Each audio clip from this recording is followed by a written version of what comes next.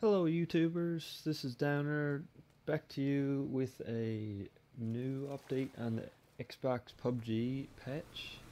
This is patch number 9, went live today, and there's a few good features. I'm going to jump right in and tell you what they are. As you can see, this is one feature that was not in the patch notes. It is a Jetski, and it is hilarious. And I didn't expect this to be in here yet. It is on the PC, but man, this is a fun rig. A lot better to use in boat. You can only fit 2 people, but that's okay. And I'll read out the patch notes for you guys and let you know what you think.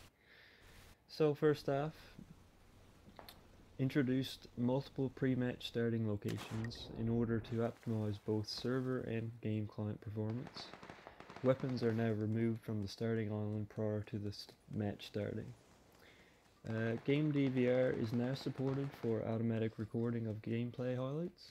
This feature must be enabled with the options setting menu. We continue to listen to your feedback and have lowered the damage taken from objects throughout the world, such as rocks, trees, and uneven terrain. Adjusted the sound effects of both water and red zone bombing. Party matchmaking is now influenced by the player's MMR. Adjusted long range blood VFX back to the original colors. Improved visibility of squad member colors, yellow, orange, blue, and green. Players can use the right thumbstick to rotate their character during model customization. When customizing character appearance, the D-pad can be held to switch between menus. Preview is supported when customizing appearance or creating a new character. For the items, the energy drink is now updated. Design is a bit of a different color. Bug fixes. Fixed water sound effects. Fixed red zone disappearing immediately after it starts. Fixed random character teleportation following initial landing. Fixed an issue where some doors could not be entered despite appearing open.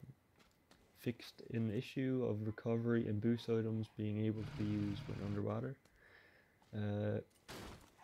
Fixed character animations when transitioning from jump prone to standing. Fixed unexpected character death caused by falling while moving. Fixed areas of fencing where specific sides could not be penetrated by bullets. Fixed buildings with missing stairs. Fixed bug which caused objects to float in the air. Fixed areas of terrain which were causing players' characters to become stuck.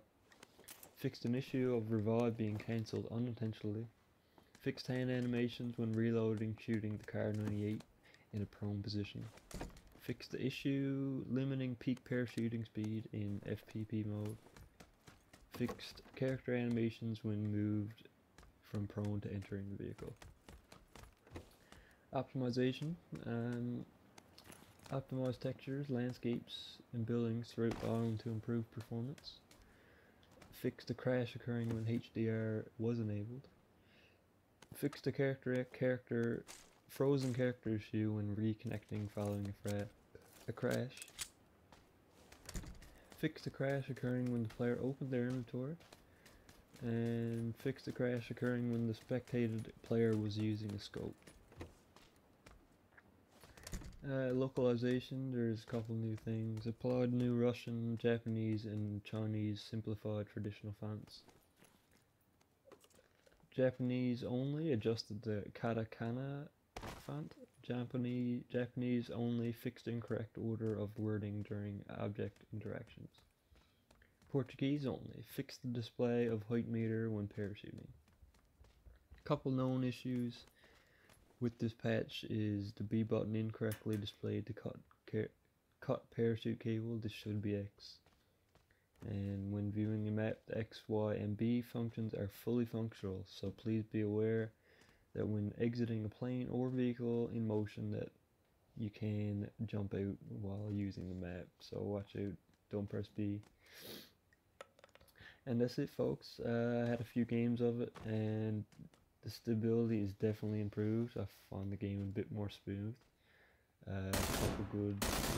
Couple good updates here, but there's a few new glitches.